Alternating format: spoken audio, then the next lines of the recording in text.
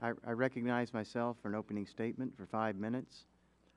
Chairman Waxman's here. That's good. Bobby. Today's hearing is the 7th in a series of our American Energy Initiative. It is also the second hearing in which we will examine a discussion draft entitled the Jobs and Energy Permitting Act of 2011, which has been authored by our colleague, Mr. Gardner of Colorado. Our first hearing on the discussion draft enabled the committee to receive testimony from the entire Alaskan congressional delegation, citizens and state officials in Alaska, 2 clean air experts, and the University of Alaska economist.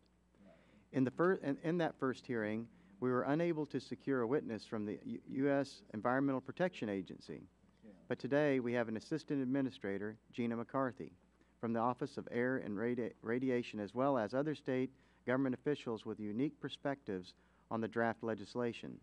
We are glad to host these witnesses and look forward to the discussion. While our witness panel today is different from the one on April 13th, the facts in Alaska remain the same as they were 4 weeks ago. Up to 27 billion barrels of oil and 122 trillion cubic feet of natural gas are estimated to reside in Alaska's offshore fields. Beginning in 2005, the federal government initiated lease sales in an attempt to get this oil and natural gas to the U.S. consumers. But instead, exploration companies have yet to drill a single hole in the Beaufort and the Chakachee Seas. I never can say that. After EPA's regulatory roadblocks have delayed any activity for nearly 5 years. This is an unprecedented process for drilling in America's coastal waters. Many permits in the Gulf of Mexico are issued in a matter of weeks and at most a matter of months. No bureaucratic delays in the federal government concerning offshore drilling come anywhere close to the 5 years drilling companies have experienced with the EPA. Indeed, this process is slower than anywhere else in the world, and it is negatively impacting our energy security. The seemingly endless jungle of red tape created by the Environmental Appeals Board would almost be funny if it weren't so sad. With gasoline prices mounting another destructive attack on the American economy, unrest in the Mideast and North Africa reminding us how vulnerable we are to supply shocks, and declining throughput in the Trans-Alaska Pipeline System posing a threat to pipeline safety and the Alaskan economy, one would think getting Arctic production online would be an imperative for the U.S. government. On that last point, every one of the witnesses at our last hearing agreed the shutdown of the taps would be as disastrous for the state of Alaska and the U.S. energy security. I simply do not see how we can prevent such an event from taking place if we do not open new areas of production in the Alaskan North Slope. The discussion draft circulated by Mr. Gardner is a common-sense modification to the Clean Air Act that will right the ship at the EPA so new American sources of energy will come online in an environmentally responsible manner. It will end the unnecessary bureaucratic quagmire and ensure communities on the Alaskan North Slope will be protected from air pollution associated with offshore drilling. With that, I yield the balance of my time to Mr. Gardner to speak further on the draft legislation. Mr. Gardner. Thank you, Mr. Chairman, for holding this hearing today, and to Administrator McCarthy for being here, and the witnesses, thank you very much for your time. I think everyone in this room can agree that we've got to do something about high gas prices, and that's a big part of what this hearing and the American Energy Initiative is about. Along with energy security and ensuring that the American economy can withstand turmoil in the Middle East and any potential disruption to our oil supply from abroad, we can all agree we want to do that. Even the President has said that he wants to achieve energy security and do something about gas prices. What I don't understand is the lack of action being taken by the administration on something that is so important to the American people and so vital to the strength of our economy in general. And that is part of the reason I plan to introduce the Jobs and Energy Permitting Act of 2011. This bill doesn't relate just to Alaska. It has to do with every American who is forced to suffer through pain at the pump. Exploration in Alaska will generate federal revenue and create tens of thousands of jobs for the rest of the country while lowering gas prices at the same time. The President recently said there's no silver bullet that can bring down gas prices right away, and I would agree with him. However, I do not believe that the administration is using all the tools it has at its disposal to even begin to reduce the amount we're paying right now. My bill, however, would take a major first step in doing so. It would end the practice of stalling air permits from being administered after the EPA has approved them. That's exactly what's happened. In the case of the shell permit we're all discussing, the EPA administered the permit and then got caught up in a mess of reviews and appeals. And 5 years later, they still aren't drilling off the coast of Alaska. We moved the permitting process along by removing the ability of the Environmental Appeals Board to hold up air permits for offshore OCS rigs. It's absolutely astonishing that the Department of Interior can issue a permit in less than a month in many cases, while the process in Alaska can take years simply because of this one unelected board, a board with no parallel at the Department of Interior. We have got to act now to help relieve the pain at the pump, and I hope we can move forward on this legislation. Delay is inexcusable. Thank you, Mr. Chairman. Thank you. And now I'd like to recognize the ranking member, the gentleman from Illinois, Mr. Rush, for 5 minutes. Thank you, Mr. Chairman, and thank you all, the witnesses, for being present here today. Mr. Chairman, today marks the second hearing on the so-called Jobs and Energy Permitting Act of 2011, which will amend Section 328 of the Clean Air Act that addresses air pollution from outer continental shelf OCS drilling activities. Fortunately, Mr. Chairman, in today's hearing, we will hear from the EPA directly to clear up any misunderstanding or confusion on the current permitting process, and also to hear how this bill would affect that process if it were to become law. The staffs of the majority and minority have been meeting to try to work out a bipartisan compromise on this bill, and I hold out hope that we will be able to move forward in a collaborative way.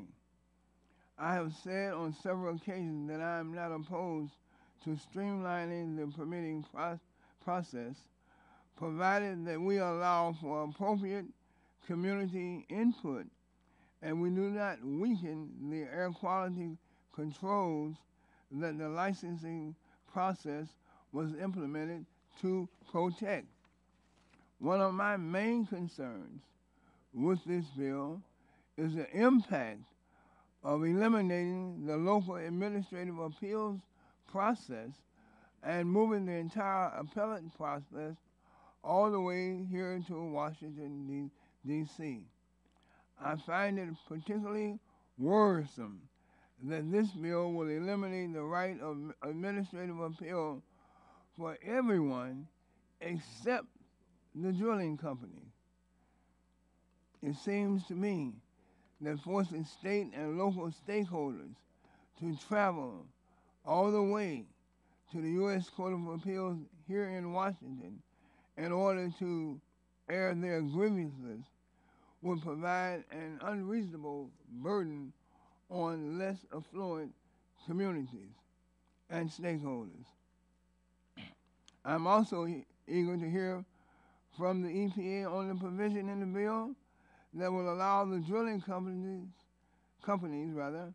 to look only at how the drilling would affect our air quality onshore, ignoring any potential impacts to air quality between the drilling rig and the shoreline. Additionally, I have some concerns over exempting support vessels from BACT and prevention of significant deterioration, or PSD, permitting requirements and the effect this may have on local air quality.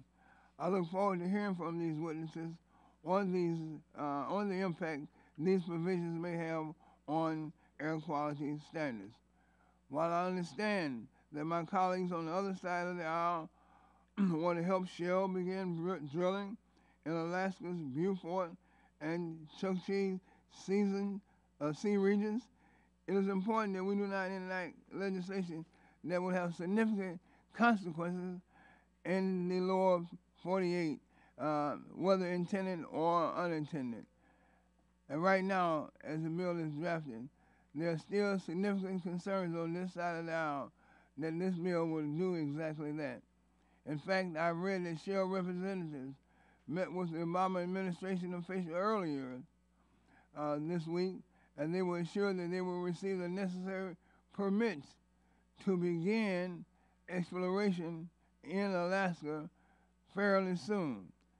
So hopefully this issue can be settled without an act of Congress intervening on behalf of a single corporation. And I look forward to hearing from our witnesses and our experts on this important issue. And with that, I yield back the balance of my time. Thank you, sir. And now you are recognized the gentleman from Illinois, Mr. Shimkus, for 5 minutes. Thank you, Mr. Chairman. Assistant Administrator, welcome. We spent time on the phone with Congressman Costello, Congressman Whitfield, and myself on the Prairie State campus. It's good to see Laura back there hiding in the back. We miss seeing her up here, but hopefully you're putting her to good use. A couple things I want to submit for the record. This article that came out May 9th. I know my ranking member, Mr. Rush, always teases me about the coal miner poster that I put up all the time. Well, this is a good story. Coal plant to hire 200 more workers, and actually the first paragraph says about half of the 300 miners and coal miners operators who have been hired at the Prairie State Energy campus in rural Washington County are at work in the new mine, and another 200 employees will be hired to operate the new power plant and corporate offices. So I'm going to submit that for the record, and that goes into the discussion that we've had before. The Prairie State's a 1,600 megawatt supercritical new power plant. It's about 75% completed. It was moved based upon the premise of under care. We're moving, because of the court case, we're moving to the transport rule. And we've had some positive discussions. They're not completed, and I appreciate those, that effort that we're doing to try to get some clarity. But the real concern is there's not going to be enough credits under the transport rule, where this 1,600 megawatt new power plant, which is I think where everybody wants to go, newer technology, cleaner technology. I'm not a climate change guy, but I am the toxic emission side of the air, and this is by far, unless you talk about gasification, the direction we want. This is what we want to incentivize.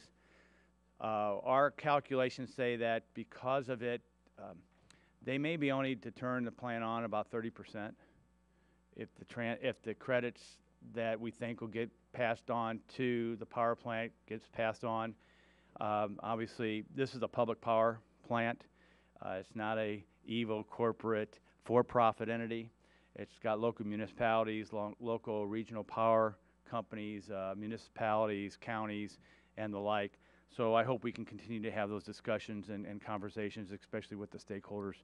And those stakeholders also consist of course, members of the organized labor who helped build this new power plant. So with that, I also am very supportive of us moving forward in a timely manner to get certainty to people who are investing a lot of capital to get a decision of whether we can move forward on more oil and gas exploration recovery. So thank you for appearing. I'd like to yield the remainder of the time to my colleague from Texas, Mr. Burgess. I thank the gentleman for yielding. Administrator McCarthy, again, welcome back to our committee. I'm way over here on the far right. As far to the right from Mr. Waxman as I can get. I want to thank you for coming back to our committee. I know we've had several discussions and may even bring up some of the things that we've discussed in the past, but this morning we are focused on the fact that our nation's path to energy security appears to be veering grossly off track, and it appears to have occurred over the last 2 years. This administration has done everything, literally everything in its power to hamper the growth of the energy sector of our economy, preventing domestic production of thousands of resources literally underneath our feet. Under the guise of safety, the Department of Interior, along with the EPA's blessing, has slow-walked permitting for thousands of sites on federal lands and offshore that could put us on the path to lowering our dependence on foreign oil. Although much of America's attention has been focused on the Gulf of Mexico recently, the Arctic region has seen a severe hindrance to permits to drill in areas where the water depth can be as shallow as 150 feet, nowhere close to the 5,000-foot depth where the deep water drilling incident occurred in the Gulf. Yet these permits off the Alaska coast are being held up because of events taking place at deepwater sites. In areas of the globe with only a handful of people, the EPA is holding up permits due to so-called human health risks. These are dangerous and costly delay tactics, and they must stop. We know this country has an untold amount of natural resources, but for bureaucratic red tape, we could be producing. This subcommittee has already heard testimony that oil and gas jobs pay more and are longer lasting than the so-called green jobs, which are temporary. This administration is preventing people from getting back to work producing domestic energy. I look forward to hearing the testimony of all of our witnesses today, and I certainly look forward to producing legislation that help us move this permitting process forward and allow companies to begin hiring Americans and producing American energy from American resources. I yield back, Mr. Chairman. Thank you, Mr. Burgess. And I recognize now the gentleman from California, Ranking Member Waxman, for 5 minutes. Thank you, Mr. Chairman. I want to begin by thanking you for holding today's hearing. We held a hearing last month on how air quality permits are issued for oil and gas activities on the outer continental shelf. Today's hearing will let us hear from EPA and state officials, the people who administer the current air quality protections, about this issue. These are the air quality experts who carry out the Clean Air Act and would have to implement any changes we make. Their views are critical to informed decision-making, and I hope we listen closely to their advice. At our first hearing, we heard testimony from Shell Oil about the problems they encountered obtaining an air permit in Alaska, and I agree with our chairman that the permitting process in Alaska has taken too long and that appropriate clarifications in the Clean Air Act could be helpful. It's important to recognize, however, that Shell's experience in Alaska doesn't reflect the vast majority of OCS permitting experience. California has been successfully carrying out its program for almost 20 years, and the California process is not broken. My concern is that while the draft bill that the subcommittee is considering may help fix some problems in Alaska, it is not an appropriate solution for California, and some provisions would have harmful effects on the whole program. According to the testimony we will hear today, the current draft bill would undermine California's air quality protections, actually make it harder for California to issue defensible permits, and impose substantial cost burdens on the state.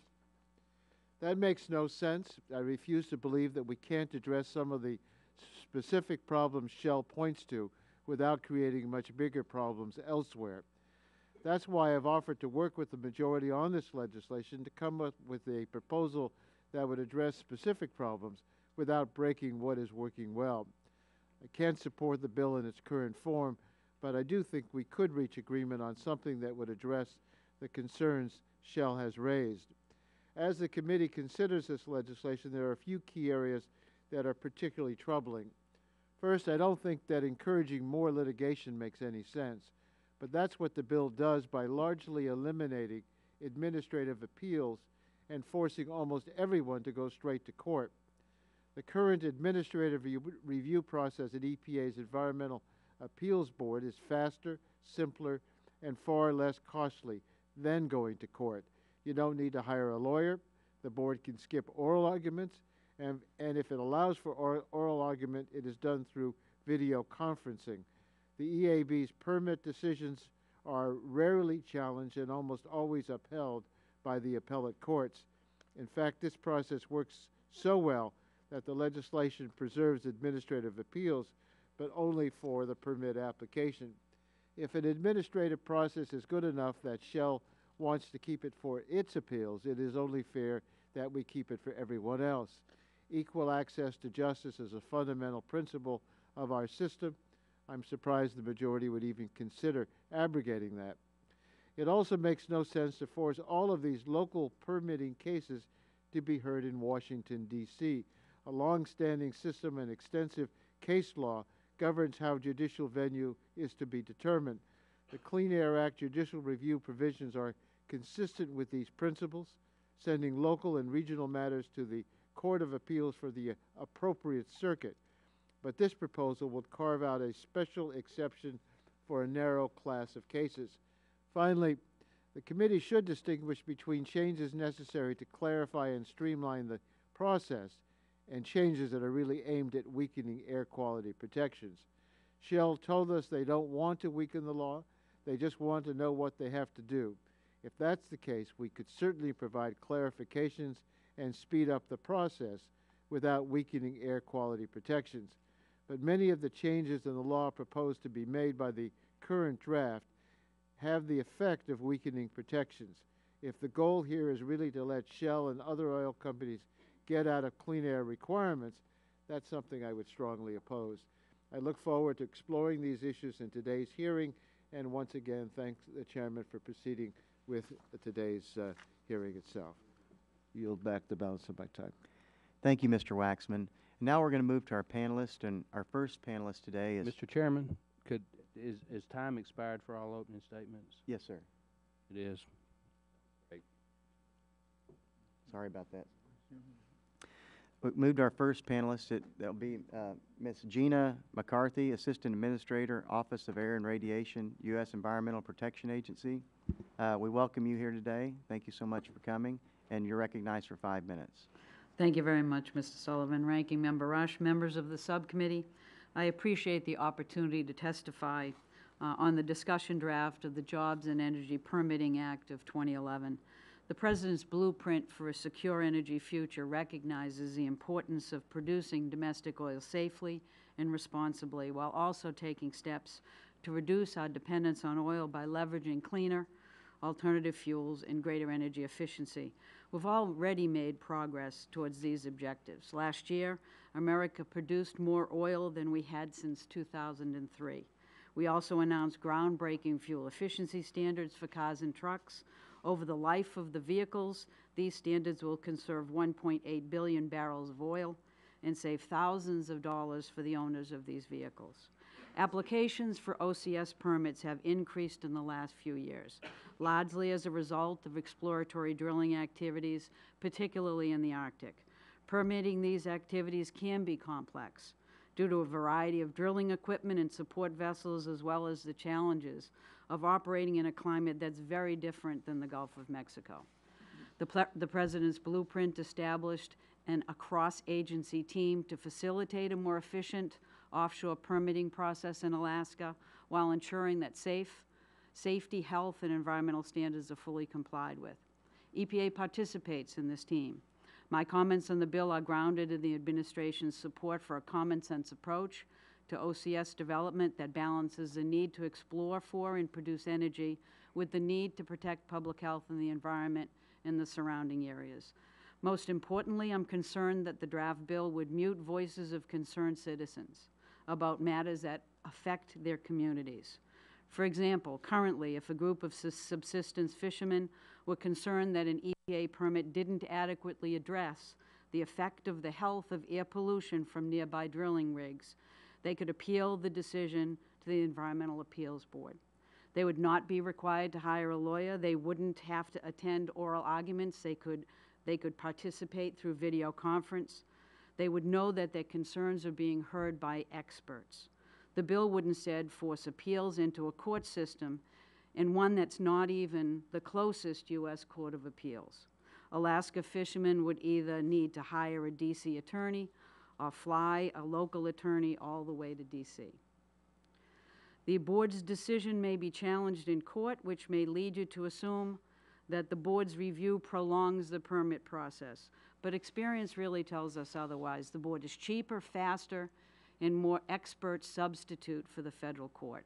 On average, the board decides PSD appeals in just over 5 months from the filing of the appeal, much faster than judicial cases are resolved.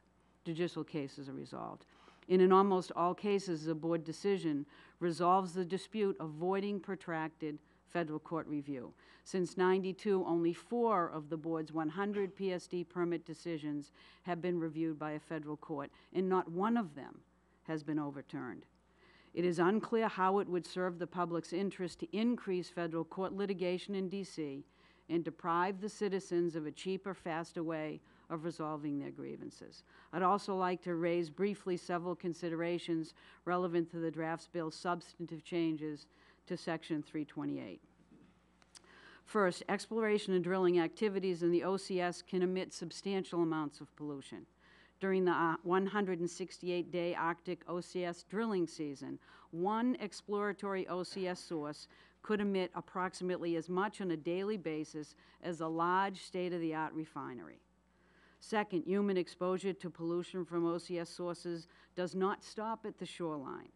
Substantial human activity occurs between the shoreline and the state seaward boundaries, and in some areas may extend into the OCS. Failure to control OCS sources adequately may result in the need for more expensive onshore controls. It was this problem off the coast of California that led Congress to require OCS sources to obtain Clean Air Act permits in the first place. In closing, EPA supports the use of an efficient permitting process to develop domestic energy supplies safely and responsibly. Our responsibility is to protect the health of Americans, but we know we must do so with common sense measures that also allow us to strengthen our domestic energy supply. I look forward to answering your questions. Thank you, Ms. McCarthy. And we'll now open it up for questions. And I recognize myself for 5 minutes. Ms. McCarthy, in your testimony, you cited the President's blueprint for a secure energy future and a supposed commitment to producing domestic oil. The insulting thing is that you take credit for current production rates, stating that we have already made progress towards these objectives. Last year, America produced more oil than we had since 2003. Are you really taking credit for current domestic production when those projects took years to develop? Mr. Chairman, I am simply stating a fact that production is equal to 2003. EPA takes no credit for anything other than an attempt to work with Shell and others to expeditely move those permits forward. Ms. McCarthy, can you name one significant project that the Obama administration supported that would increase the production of oil? And is the Alaskan Arctic permitting fiasco an example of that kind of work, handiwork?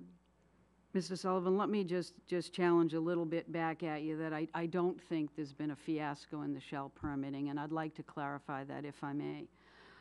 There were statements made that we have taken 5 years to permit to address Shell permits, and they're still not in place. In fact, every time Shell has applied for a permit has been issued by the agency within 3 to 6 months of that permit application being complete. But you don't think 5 years for a permit's not a fiasco? There has never been 5 years to a permit decision by Shell. We have reached a permit decision, and and many of those decisions have been appealed.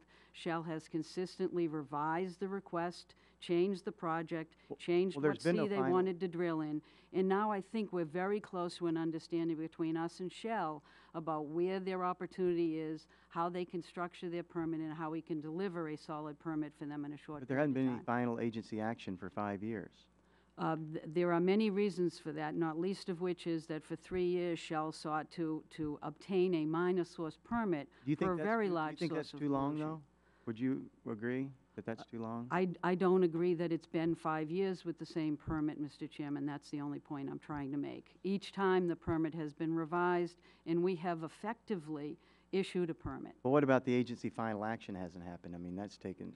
That is correct. That's a fiasco? Many of the permits have been withdrawn. Many of them have been changed. In the most recent ones, there were 2 that were remanded by the EAB.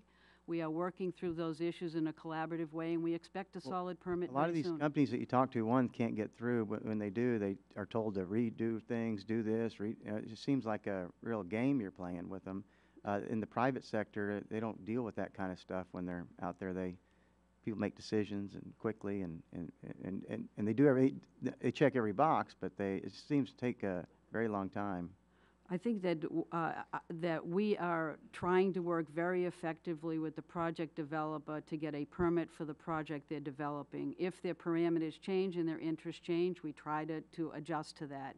I will tell you that that's one of the reasons why the President has pulled together an interagency group to ensure that all of the permits are done as expeditiously as possible, and we can get these permits accomplished in a collaborative way. The agency itself is also looking at how the permit standards for these permits in the Arctic relate to the permits we're issuing in the Gulf of Mexico, Right. and doing our best to move those forward. Well, you say here that we have, in your statement, you say, we have already made progress towards these objectives. Could you name some of the progress you've made? I'm sorry, which objectives are you referring to, Mr. Chairman? Well, you say here that, you say, we have already, okay, it says, let me get to the point. It says, on March 30th, the President released a blueprint. We also are taking steps to reduce our dependence on oil, wherever it comes from, by leveraging cleaner alternative fuels and greater energy efficiency. We have already made progress towards these objectives. Last year, America produced more oil than we had since 2003.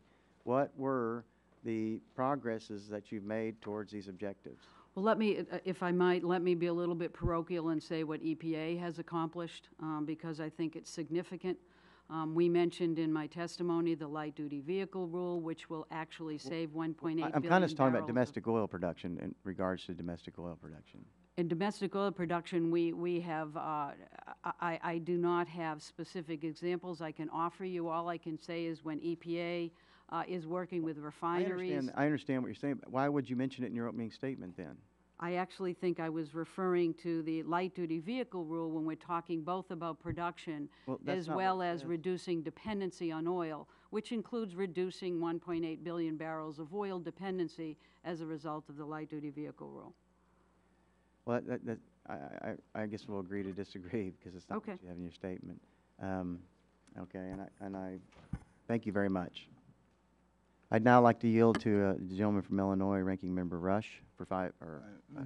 Mr. Chairman, I have an article here dated 5/11/2011 from Greenwire. I'd like unanimous consent to enter into the record.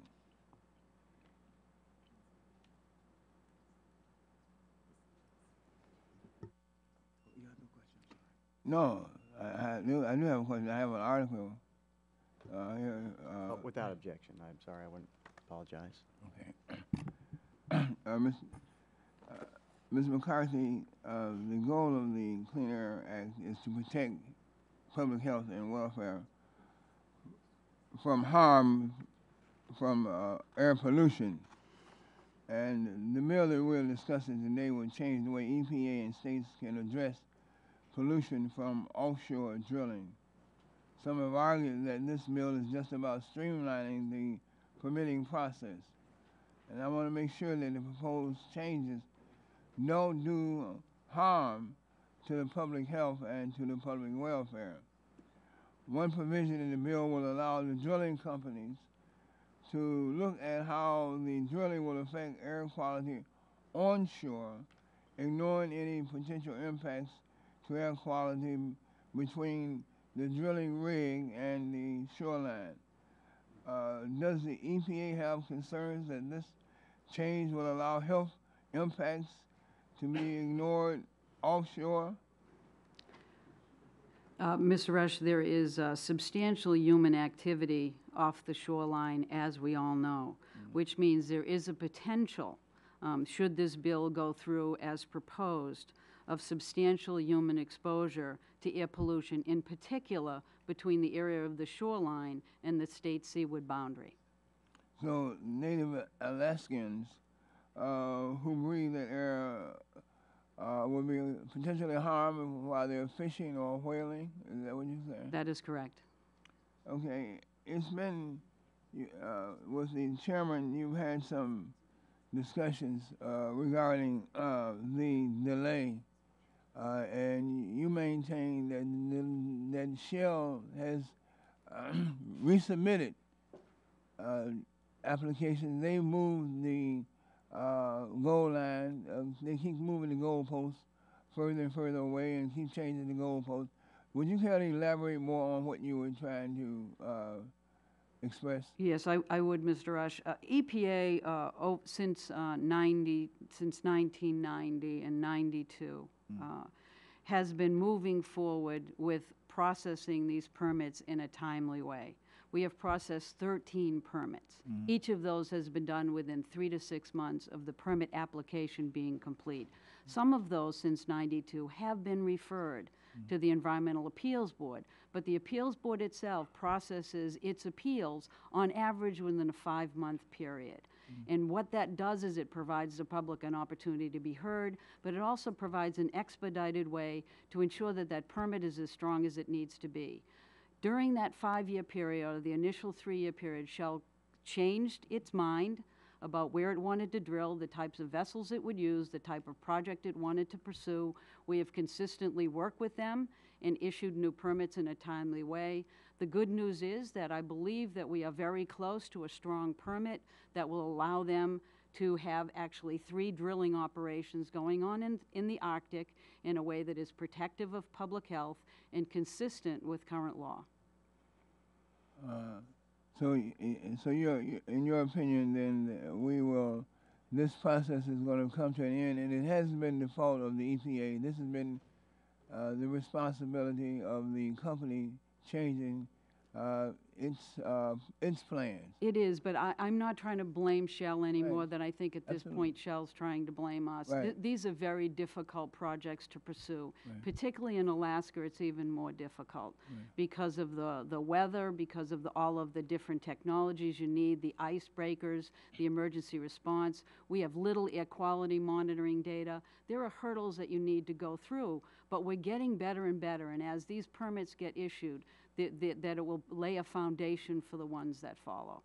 And it's your opinion that Shell is satisfied really with the process as taking place, and they're not at odds at all with the EPA in terms of this? And I think they believe that the permits, the 3 permits that we're processing now, will be very valuable to them. I think they recognize that they're going to be solid legally because they have been tested through the EAB.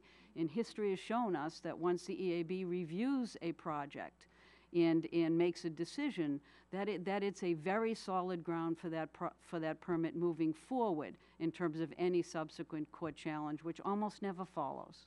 yeah, we're all concerned about the timeliness of these in this process, but I just want to caution all of us that, in this instance, we have to get it right. Haste does make waste in this particular instance, and the fact is that the public health and welfare is solidly at stake, and so we need to do our due diligence, and I think that any reasonable person would agree and understand that these things do take time. We don't want EPA rushing to issue permits for oil drilling, no matter who the company is or where it's located at. Thank you very much, Mr. Chairman. I yield back the balance of my time. Thank you, Mr. Rush. And now I'll recognize a gentleman from Texas, Mr. Burgess, for 5 minutes for questions. Thank you, Mr. Chairman.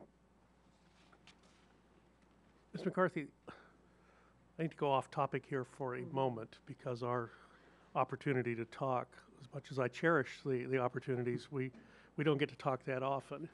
And it was about a year ago that you came to a briefing called by Mr. Markey to talk to us off the record about some of the activities that were going on as a result of an energy policy that was passed by the Congress, signed by the President in December of 2007, dealing with the mandate for blending ethanol into the nation's gasoline supply. Do you recall that? Yes, that we had that I do. And I had a number of questions about the type of testing that had been done and where it had been done. It's been extremely difficult for me to get answers on that. I understand. I asked many of those questions to Lisa Jackson when she was here, Administrator Jackson, when she was here in February, and my understanding is those answers came yesterday to the committee, but they've not been shared with me yet. But let me just ask you again about where we are, because there are a lot of questions out there from people about what is happening with the amount of ethanol in the nation's gasoline supply and the safety of that. Where is the agency right now as far as being able to, where are you in the process of studying this? Where are you in the process of rulemaking with this? What are people to expect this summer as they crank up their lawnmowers and weed eaters and Mantis tillers? What are they to expect from the performance of their engines with this additional ethanol?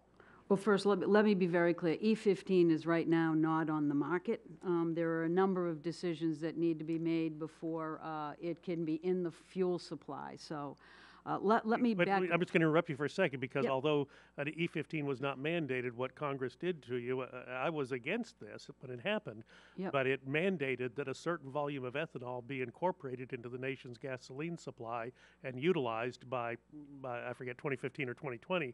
But in order to meet that blend requirement, it is going to require a higher percentage of ethanol in the nation's gasoline supply, is it not? It actually required renewable fuel, so not in particular ethanol.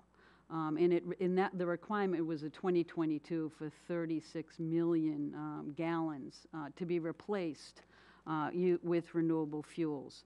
So I don't think the impetus for E15 was necessarily that 36 million figure. We actually are required under law to entertain waiver requests which look at whether or not a fuel should be allowed to happen and to be allowed to be brought into the market on the basis of whether or not it's going to pose significant air pollution problems or challenges to the air pollution control equipment that are on vehicles or engines. And we received such a request on E15. DOE did do significant testing, and we did it on the newer vehicles, which is 2001 and newer vehicles, because those vehicles have... I don't mean to interrupt, but actually I have a letter from Secretary Chu from the Department of Energy, February 18th, and he said you all were doing the testing. And this is one of the problems I get into, is this circuitous discussion between you and I the can other. look at that and clarify for you, but All right. DOE did the significant amount of testing. Manufacturers did testing as well that we're privy to, and we looked at the full range of testing available to us. The bottom line was there was sufficient testing to indicate that E15 could be used in 2001 and newer vehicles. We are right now looking at a fuel registration application. That means we are looking at health consequences associated with E15. We're about ready to make a determination on that. The agency still has to develop a final guidance on what that means for underground storage tanks and dispensing units, and individual states need to make certification decisions. Well, So there is a lot happening between here and there. We also have a final rule that we have to get out that looks at how to prevent misfueling. Let And that me, package will be out shortly. Let me reclaim my time because it's about to run out. Let me just say, it's all great. That's the theory. Let me tell you the application. The application from Lowry's Lawnmower Repair last Monday when I had an impromptu town hall at where I was getting my lawnmower fixed. And they said, this is great for business. I asked them about ethanol, of course, the existing levels of ethanol. He said, it's great for business. We get to rebuild so many of these little engines that it's just keeping us, it's like the president's own jobs program. They have to keep hiring people to fix, people like me to fix their lawnmowers. And this is the problem that people all over this country are encountering. And I encourage you to be on top of this and not try to play catch up. I'll yield back, Mr. Chairman. Thank you, Mr. Burris. Thank you, and we have a long series of votes right now, so we are going to suspend the hearing until 11 o'clock or until the vote series is completed. Thank you. Okay,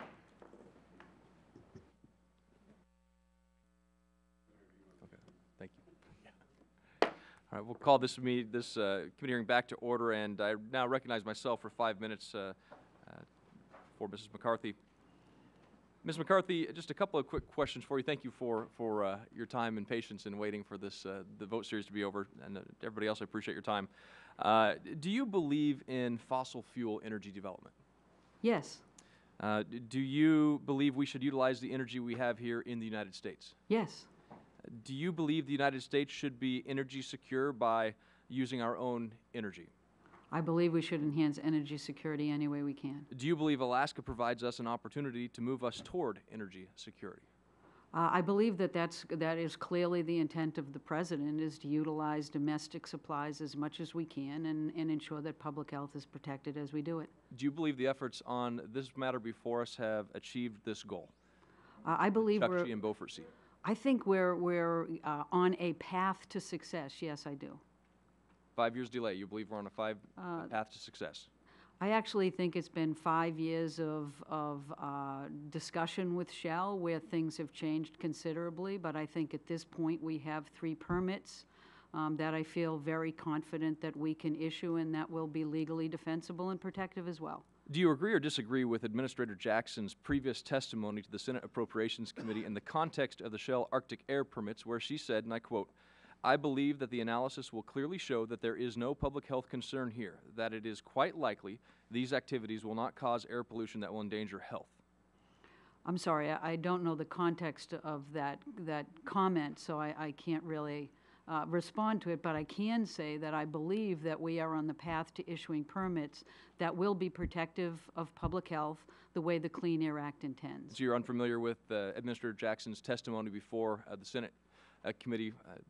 It was Senator Murkowski's testimony, or actually questioning, on the issue of Alaska and the Beaufort-Chukchi. I certainly am aware that that happened. I don't know the direct context of that quote, but it seems perfectly reasonable to suggest that we can issue permits that are protective of public health, particularly the way in which Shell is now currently structuring them in their project. And the transcript right here says, it basically is a question. She talked about the lengthy permit process, the new requirements have taken place, and Administrator Jackson went on to say that the analysis will clearly show there is no public health concern here. Do you agree with that? We are completing the modeling analysis now, the way in which the EAB has requested it, and we feel pretty confident that that will prove the administrators to have been absolutely correct. So you'd agree with Administrator Jackson then? I would agree that, but I would just caution that we haven't yet written the permit in response to the EAB, so I don't want to presume what that says. Did she misspeak then when she was saying No, there's I think public she health was concern? talking in general, the fact that we believe that we can write a permit that is protective of public health, and I think we will be doing that. In your testimony, you state that preventing appeals to the EAB will limit opportunities for public comment. Are you aware that the public has an opportunity to comment with respect to any and all air and environment issues during Department of Interior's 5-year lease plan? I do. Are you aware that the public has an opportunity to comment again with respect to any and all air and environment issues during the regional planning environmental document? I am well aware that there is an opportunity to have comment in general, not about a specific source. And on this one, I'd just like to, there were public hearings in Niksut, Point Lay, Barrow, Kaktovik, Wainwright, Point Hope, and that's just in one area of public comment. Are you aware that the public has an opportunity to comment with respect to any and all air and environment issues again at the time of the lease sale? I'm not that familiar with the lease sale issues, I'm sorry. Well, they do actually have the opportunity to comment. And surely you're aware that the public has an opportunity to comment with respect to air permit itself when EPA Region 10 goes through its review process. We actually provide that under the Clean Air Act, that's correct. And so are 4 rounds of public comment not sufficient? I don't believe that the question of whether or not EAB has a role in the process is really directly related to the amount of participation of the public.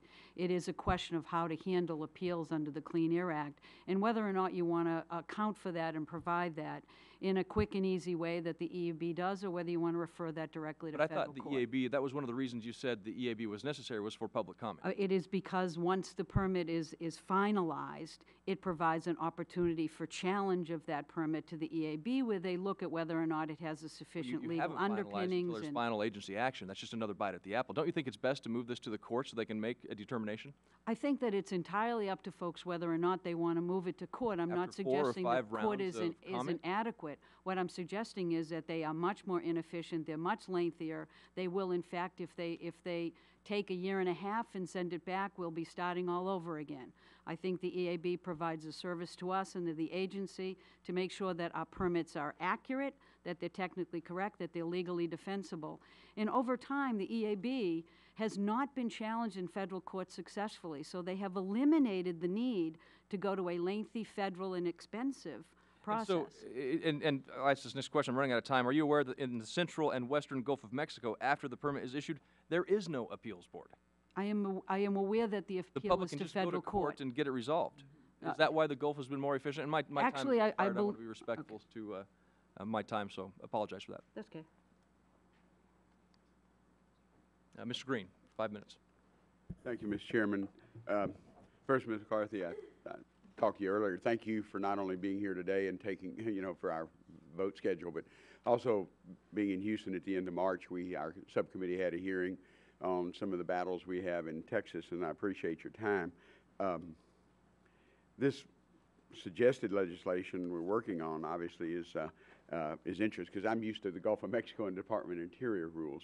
And so I'm learning a little bit about EPA's authority on the other coast.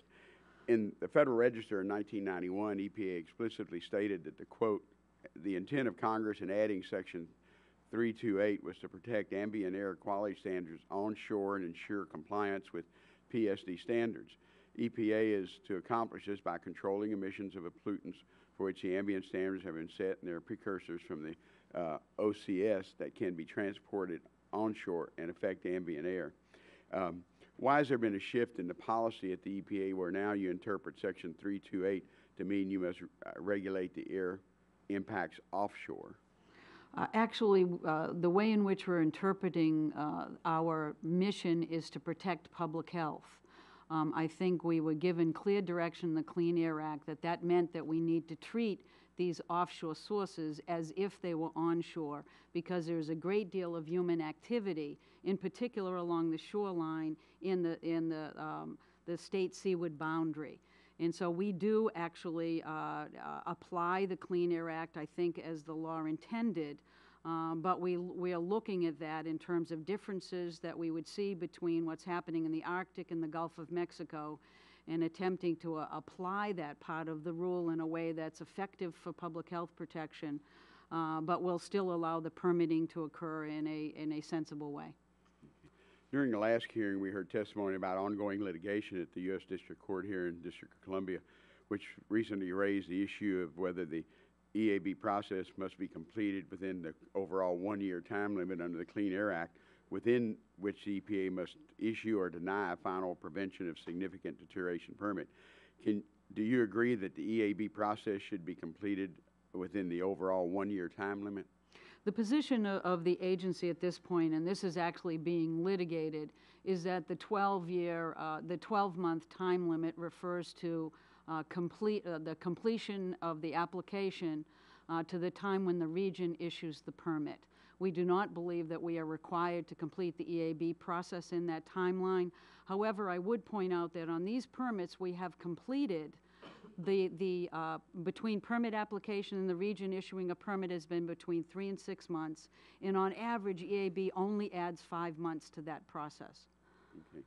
One of the criticisms of this bill is how it would define a source once drilling activities occurred, exactly like the BOE-MRE defines the sources in the Gulf of Mexico. You mentioned how you believe that a source should be defined once anchor is down, but how does the EPA define a source of rigs that are not attached to the ocean floor, such as a dynamically positioned one that doesn't have the anchor? Actually, Region 4 is looking at that issue right now. My understanding is that BOMER looks at that issue as being a source when it actually enters into the lease area, because it's dynamically positioned instead of anchored. We are looking at the same issue and likely to come out in the same way, but that permit has yet to be issued. Okay. The President's blueprint established a cross-agency team to, quote, facilitate a more efficient offshore permitting process in Alaska while ensuring that safety, health, and environmental standards are fully met. EPA participates in this team and has been established an interagency working group comprised of regional and headquarter permit experts to help expedite the resolution of the OCS air permitting issues. What's the status of that group's work now? The work group was started almost a year ago, and we are looking at the permits in the Arctic as well as the Gulf of Mexico, and we're looking at determinations that are consistent for where the point of compliance ought to be and how we make these decisions consistently. So it's very active. We are engaged in the presidential process to work with the other agencies, and we feel that the decisions we're about to make will be consistent and will provide a standard for other permits that follow. Okay. Thank you, Mr. Chairman. Back is time. The chair recognizes Mr. McKinley for 5 minutes.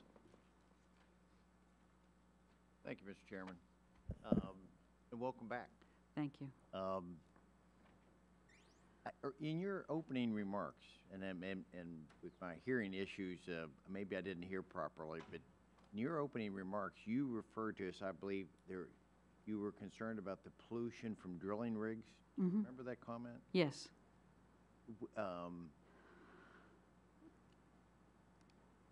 What pollution from a drilling rig are you referring to? Actually, the pollution that's associated with the drilling rig itself, as well as the vessels that support that rig that are within a 25-mile radius. That is what the Clean Air Act requires us to take a look at. It's substantial amounts of pollution. By virtue of them being there, so It's a lot, well, it's the engines, it's the ships themselves as they sit stationary. So there are significant sources of emissions of particulate matter, of sulfur dioxide, of nitrous oxide. There's significant amounts of pollution, actually commensurate with. Ms. McCarthy, I'm still we have the same quote. Unfortunately, neither of us have the dates, and I can't pin you down on because I don't have the dates where Lisa Jackson said there will be no. I think she was referring to the fact that when our permit is complete and finalized, we'll have accounted for that pollution, minimized it in accordance with the Act, and ensure that the National Ambient Air Quality Standards are complied with at the point of compliance. And that is one of the issues that is under debate in the law that you're considering. I'm still struggling with that a little bit because I don't know how you're going to get there if you don't, if just the mere presence is going to be a pollutant. I don't know how then we're going to get there. If you just don't want us there. No, we actually treat it the exact same way as we treat onshore facilities, and we look to ensure that they are properly controlled and that they don't significantly impact air quality in the way in which the standard applies it. That does not mean that we can't issue permits offshore the same way as we do onshore. Let me go back to it. I hesitate to ask you to submit to me something in writing about it because I'd like to know more about your position on that because back on on March 1st, when you appeared last before us, we were talking about you made a comment in your presentation, and several of my colleagues on the other side of the aisle said the same thing, and that was subsidies for the coal industry. And I challenged you on that then, and I continue to challenge. I asked then, and you said, I will send those to you. This is now May 13th. We have called your office, and you've not responded. We have emailed your office, and you haven't responded, and you haven't responded. We have no record of supporting your statement that coal is subsidized, and how. It's almost an arrogance here of using that term, and I don't understand where they're coming from because I go back to my district in West Virginia and ask coal companies about what their subsidy is, and none of them, to a person, to a company, none of them have any idea what you're talking about, but yet it is used as though it's gospel around here that the coal companies are subsidized. I ask again, will you please put it in writing that companies are subsidized and in what vehicle? I'm happy to respond, and I do believe I remember the context of my comment if you'd like me to explain it now. If not, I'm happy to do put it that. in writing. I want to have something. I'm tired. Everyone. I don't think I was referring to financial. Back up what they're saying. Yeah, I don't think I was referring to financial subsidies. Subsidized. I want to know who it is because I don't want to see the coal companies subsidized. I don't want to see a lot of fossil fuels subsidized. I think this is a misrepresentation here with that. So I may be supportive, but I want to know which ones you're talking about, or is this just a hit again at fossil fuels coming from this administration? I don't believe that I was referring to a financial subsidy. I think that I was referring to the fact that many of the coal facilities are not required to meet toxic standards that other facilities are required to meet. Others in this panel have talked about that the coal industry is subsidized. I want to know specifically, what do you mean? And if you're backing off from your word, that's fine. I think that was the context that I was discussing the issue. You say that in context, but you don't remember what her context was. Everyone's got context. Just please. Well, I was at the first one, not at the second one. Okay, just put it in writing if you Okay. would. Now, it's been 10 weeks. We're happy to work with your staff, and I'll make sure that I get you the writing. information that you're looking for. Thank you. Gentleman's time has expired. Mr. Shimkus, Mr. Waxman is recognized for 5 minutes. Thank you very much. Ms. McCarthy, the bill sets an extremely tight deadline for issuing an OCS permit, just 6 months before the date a complete application is filed. I support a deadline, but this one may not be realistic and may sacrifice important elements of the process, such as public participation. If you just devoted more resources to it, would EPA be able to evaluate a permit application, set source-specific air pollution limits, allow for public comment, and provide for administrative review within a 6-month time frame? No, that's not possible. What if you eliminated all administrative review? We still would need time to make sure that the permit was legally defensible and that all of the appropriate technical analysis had been conducted. What happens when EPA doesn't have enough time to do its job properly? Like anyone else, we can make mistakes, and those can be challenged, and we start at square one again with the permit process for the applicant and us. Ms. McCarthy, as you know, the Department of Interior issued permits in the western and central Gulf of Mexico instead of EPA. We've heard the argument that Interior issues permits in 30 days and EPA should be able to do the same. I'd like to ask you about this. Does EPA require air quality modeling and use of best available control technology for every OCS source that would emit at least 250 tons of a pollutant per year? We do.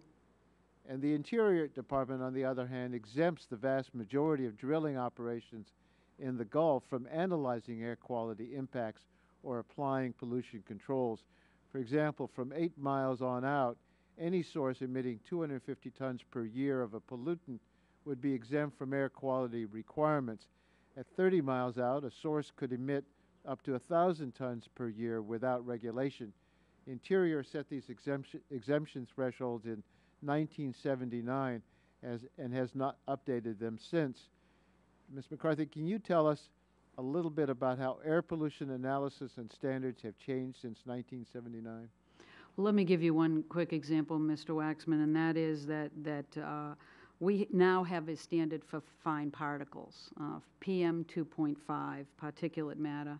That is one of the most serious public healths that we know of, and it's well documented. It actually accounts for tens of thousands of premature deaths annually. That standard came into being after Boehmer's rules, and they have never been updated to account for that. It's not clear to me that Interior's approach provides any meaningful air quality protection. Another important difference is that Interior does not allow for any public comment on exploration plans, which contain the air pollution estimates. Cutting out public participation certainly saves time. The Interior Department process doesn't provide for administrative appeals either. Ms. McCarthy, could you comment on the value of public participation in EPA's decision-making and the benefits of providing for administrative appeals? First of all, in terms of public participation, it's enormously important when you're dealing with a source of pollution that can impact public health to get the residents to understand what the project is, how it has minimized any threat to their livelihood, and to understand the context in which the facility is operating. In the Arctic, you have whaling operations where individuals spend significant time within range of some of these facilities, and you have to account for that. Give them an opportunity to be heard so you can understand how best to protect that public interest. In terms of the EAB, it is by far the fastest, cheapest, and most credible way to get to a permit that is legally defensible. It's historically been shown to be completed within about a 5-month period of time, and only 4 times has the EAB decisions ever been challenged, and they have never been overturned in federal court. So if you're looking to get to yes or no soon, that is the quickest way to do it. Will the gentleman yield for a quick question? Yes. Are you saying there's no comment on DOI permitting? Well, let's Actually, there's no comment on specific sources. There is, I understand, comment on a 5-year lease. On that is a exploration very plan in Alaska. general exploration Alaska, plan. they That's don't. claiming my time because it's about to run out. There's no comment at DOI in the early part of the process where we do have it at EPA. The Interior Department model is what we had prior to 1990. Congress moved the authority to EPA outside of the Western Gulf because in areas with air quality problems, that model simply doesn't work. And I'd note that this provision was adopted as a floor amendment representing a bipartisan agreement between Representatives Mel Levine, Bob Lagomarsino, Bill Lowry, Mike Bilirakis and Billy Tozan, a bipartisan group, none of whom are still here. I hope as this subcommittee moves forward, we'll try to improve the current process, not turn back the clock. Thank you very much, Mr. Chair. May I just ask one last question? If we were going to put a time limit, what would be a reasonable time limit? Because right now it's open-ended, and that's driving the applicants crazy. Mr. Waxman, we're happy to work with you on it. I don't have a timeline in mind. I know we need to do it expeditiously, but I know that we shouldn't sacrifice public health or provide opportunities for extensive litigation where it doesn't currently exist. Okay. Thank you, Mr. Chairman, for that. Thank you. Mr. Shimkus is recognized for 5 minutes. Again, I'm glad I made it back. Appreciate your help on the Prairie State thing, as I did in my opening statement. And of course, that does segue into this because it is, state-of-the-art technology. And this is a big issue. And I think Mr. Waxman's final point really highlights why we think there's a need for legislation, because there is no timeline. And when you don't have a timeline and you raise capital to assume risk, these drilling rigs, I know, probably even more expensive up in the Arctic, millions of dollars a month, or at least $500,000 just operating before you even all the other costs. How can someone make the business case for moving forward if there's no timeline? And so that kind of segues into some questions that address this.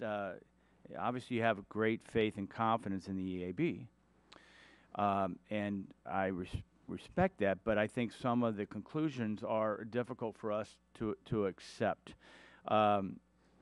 because for me, this kind of sounds like the indirect land use debate when we had, how much forest are you going to preserve on renewable fuels and this whole indirect land cost, because the EAB